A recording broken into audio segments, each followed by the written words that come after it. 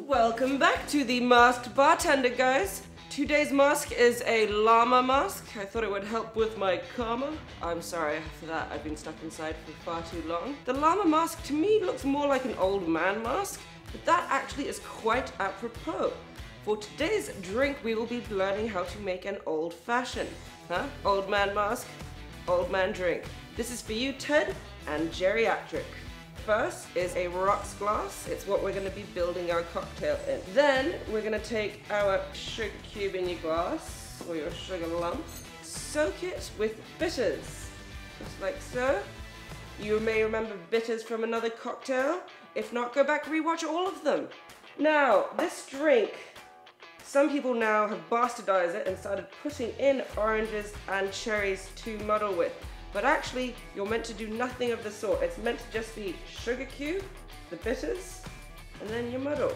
And some people now use soda water to muddle too. Again, it's meant to be basic, strong, and simple.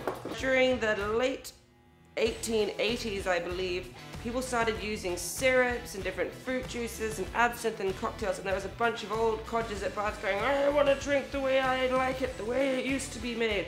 And then they dubbed what is now called the old-fashioned. Basically, they thought drinks were being watered down and juiced up, and they just wanted theirs strong and tough and simple. One big ice cube, because the point of this drink is to be strong. The little cubes melt quicker, and then it dilutes your drink. What's the point of that?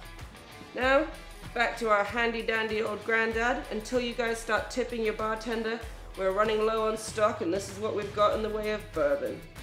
And you pour in about 2 ounces, or, you know, if you're this kind of bartender, maybe a splash more. Stir it. Your orange peel, expressing your fruit. That's just releasing the oils and getting them into your drink. Also makes you look fancy, like you know what you're doing. Let's give this a sample. Oh, it tastes like a dirty old man. We are now moving on to our shot of the day. Shot glasses, please. Thank you.